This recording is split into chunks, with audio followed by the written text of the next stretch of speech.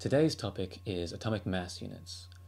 Different elements or different atoms have different masses, but the masses of these atoms by themselves are so tiny that it becomes very difficult to work with when you're doing your calculations, unless you really like to write a lot of scientific notation.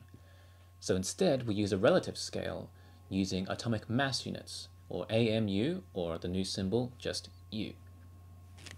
The 12 in carbon-12 represents the mass number, which is the total number of protons and neutrons in the nucleus.